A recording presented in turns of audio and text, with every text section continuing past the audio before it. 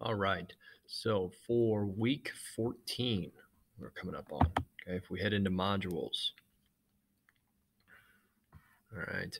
If we take a look at the instructions for week 14, it's going to tell us what we're going to need to do. Okay. You have your brief description. Okay. Here's your vocab terms to go look at for a few minutes. You're going to quiz on these the following week. So week 15, you'll have a brief quiz over vocab and the information we've learned. Okay. There's a short video on Venezuela if you would like to watch it, not required, but is there if you want to watch it. And then your to-do list. All right, these are the 3 assignments that we have to complete. All right, so you have the physical features for Central and South America. All right, you got to get an 80% or higher in puzzle over Venezuela. Okay, you will watch that and complete each question while watching the video. And then Venezuela issues and possible solutions, which basically you are coming up with the reasons for the problem and then possible solutions for that issue that you select. But that will be covered in the Google Slides document. So I'm going to go into each assignment a little bit more so you understand how to complete that. And here we go. All right, for the map review. So if we click on physical features of Central and South America map review, we're going to go ahead and open up this link, which then there are 16 physical features that you're going to need to select, right?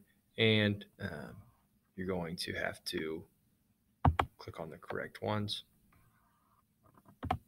There we go. Okay. Please make sure, because right there, like I thought that was the Andes Mountains, but actually that is a lake.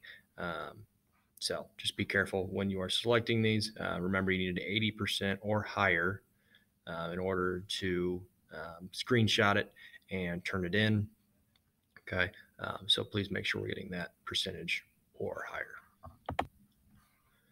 So for your Edpuzzle over Venezuela, you're going to load the Edpuzzle in a new window.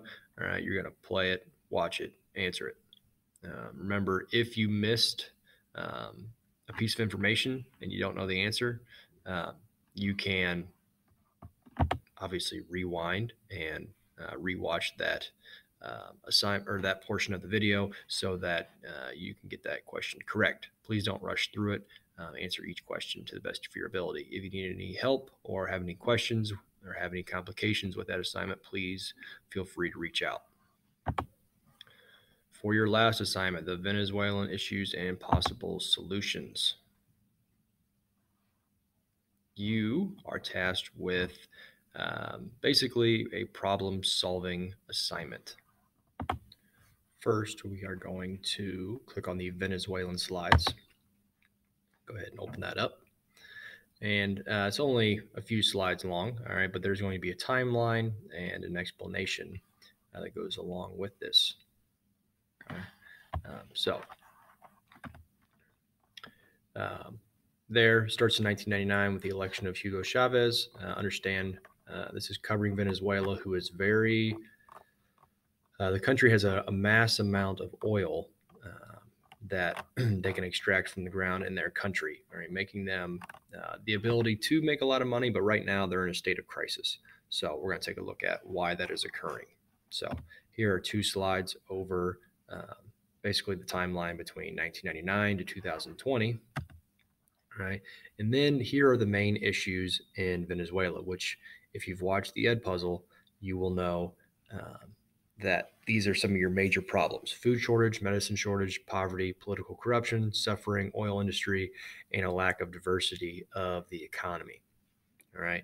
Now, for those of you that are remote learners, are all online, okay, you're going to select one of these and you're going to need to answer question 2A through E.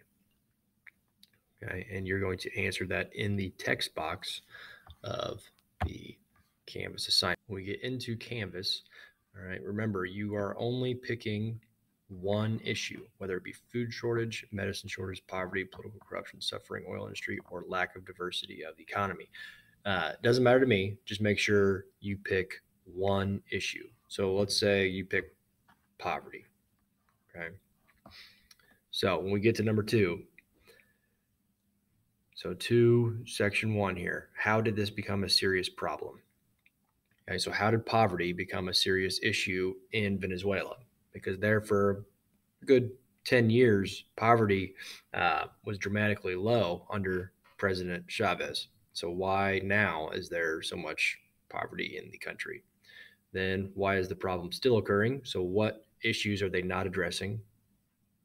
Three, what should be done to fix the problem? Okay, what do you think can be done to fix the high poverty rate? Because right now, there's around an 80 to 90% rate of those in poverty in Venezuela. It is that serious of an issue right now.